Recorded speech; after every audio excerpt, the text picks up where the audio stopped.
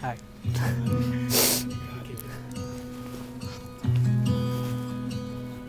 Haven't even opened the gates yet.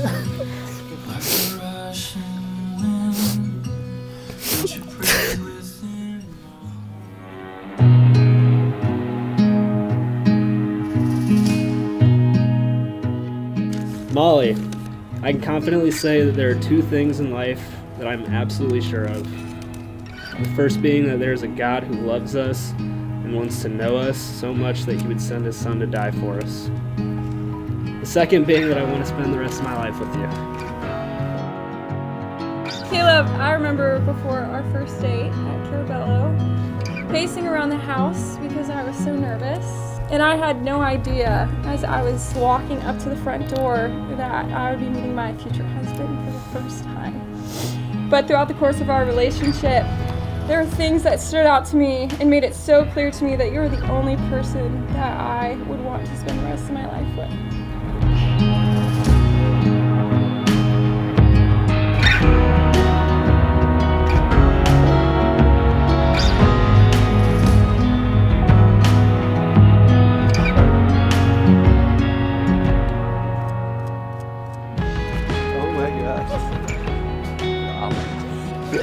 Okay. See you later.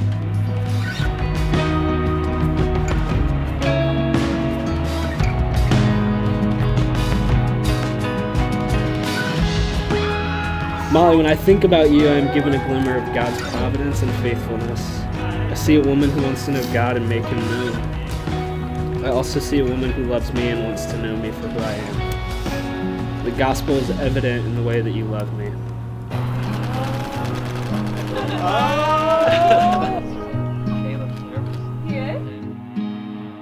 Caleb, you feel like home. The way you love me is a glimpse of how much more Jesus loves us. Caleb, I promise to cherish you when things get hard and messy and ugly, and I promise to point you to truth of what Scripture says.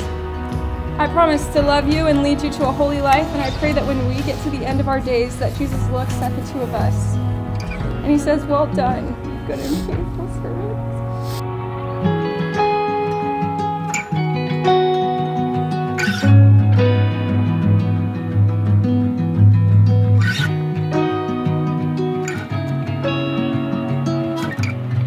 This idea of sacrifice, it really is a kind of death in a beautiful way.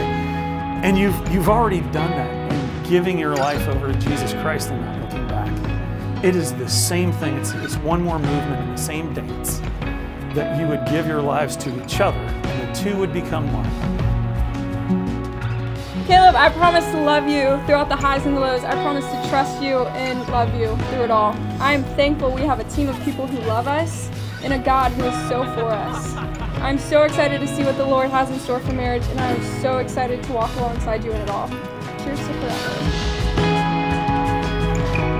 Molly, I promise to love you and cherish you. I promise to push you towards our Creator, and I promise to lead you. I promise to love you even if you get on my nerves, like when you have to be touching me when we're in a booth for dinner. And you tell me to suck it up because you're cold. My life is so much sweeter because of you. Lastly, I promise to choose you every day forever. I love you, Molly. Caleb and Molly have pledged their faith to each other and have committed their lives before God and his company. So by the power vested in me, by God and by man, I now pronounce that they are man and wife. And then in the Father, and the Son, and the Holy Spirit. Caleb, you can kiss your bride.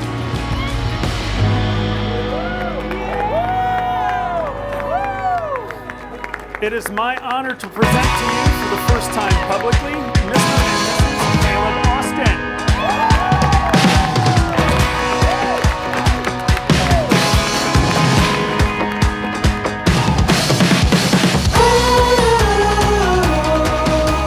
And so when she told us last year that she was going on a coffee date with this guy, I was like, what in the world? Okay, so he must be special. I texted her a few hours later and she didn't respond, and I was like, well, this is weird. It's either going really good or really bad. And apparently it went really good. There's no time for stalling.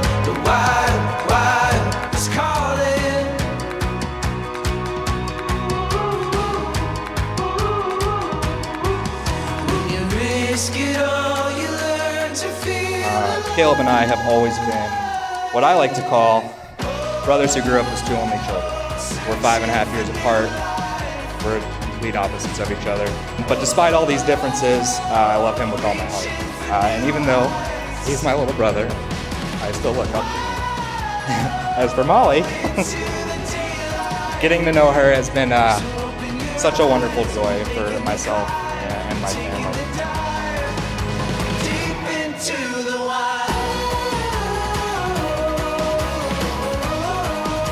Truly, as they said, what God unites, let no man separate. We are so thankful for the privilege to get to watch you guys' new chapter of your life, where you share Christ as each other as one. And so, to Caleb and Molly, enjoy your ice mountain. Thank you guys. We love you.